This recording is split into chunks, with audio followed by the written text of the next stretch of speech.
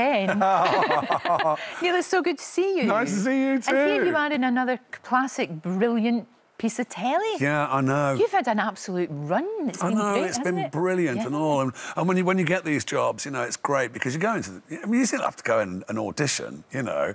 And as I went in, I said, you know, when I come in for a job that I really admire, it makes me really nervous. Do you still get nervous? Oh, yeah. Yeah. I don't think it's right not to, you know. You need the adrenaline, which sort of forces you through, you know.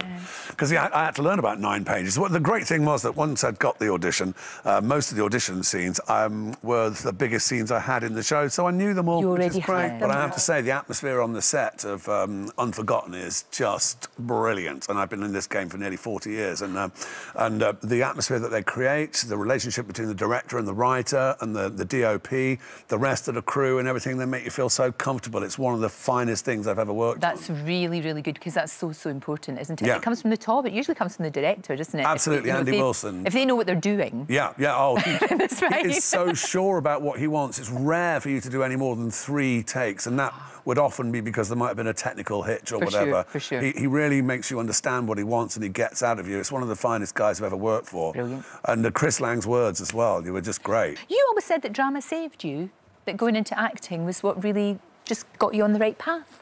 Definitely. I mean, when I was very young, of course, I was brought up in care in kids' homes, as you know, and working at when I was an unruly child in some ways, or lively, smart and lively. Okay, and so I remember one English teacher got fired from our school, and the next English teacher came in, Sheila Steele.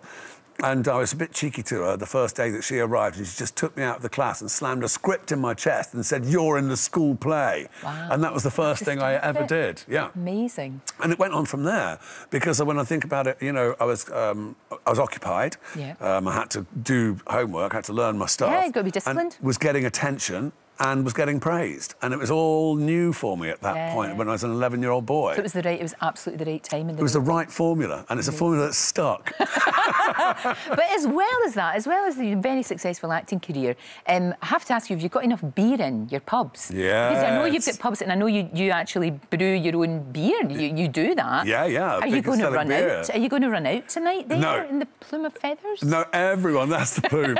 No, everyone's geared up for the game tonight. So of course, and on these hot days as well, we've got to make sure the supplies are there. So don't worry if you're going to the Plume. Could you imagine?